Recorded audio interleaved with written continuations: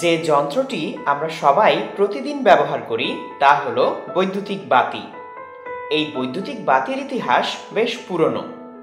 Thomas Alva এডিসনের নাম আমরা অনেকে বৈদ্যুতিক বাতির আবিষ্কারক হিসেবে জানলেও এর শুরুটা আরও আগে।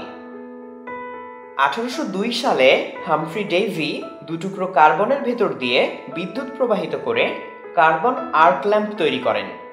কিন্তু এই বাতি ক্ষণস্থায়ী এবং অতিরিক্ত উজ্জ্বল বলে বাতিঘর ও টাওয়ারে এর ব্যবহার সীমাবদ্ধ ছিল।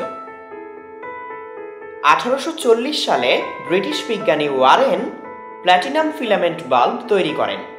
ফিলামেন্ট হলো বাতির যে অংশটা গরম হলে আলো বিকিরণ করে। এ ধরনের বাতিকে বলে ইনক্যান্ডিসেন্ট বাতি।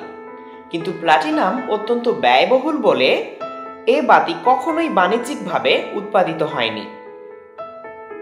এরপর জোসেফ উইলসন কাগজ থেকে তৈরি কার্বনের ফিলামেন্ট ব্যবহার করে বাতি তৈরি করেন। পরে তুলা থেকে তৈরি কার্বন ব্যবহার করলেও এ বাতিগুলোর স্থায়িত্ব ছিল খুব কম আর বেশ তাড়াতাড়ি এগুলো কালো হয়ে যেত। 1878 সালে Thomas Alva Edison Henry Woodward এবং ম্যাথিউ ইভান্সের কাজের সূত্র ধরে গবেষণা শুরু করেন। তিনি কার্বনায়িত বাঁশের ফিলামেন্ট ব্যবহার করে সাফল্য পান।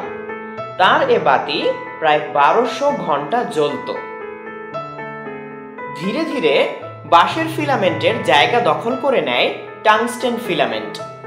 কালের পরিক্রমায় ফিলামেন্টওয়ালা ইনক্যান্ডিসেন্ট বাতির সাথে যোগ হয় আরও সাশ্রয়ী সিএফএল বাতি এবং সর্বশেষে এলইডি।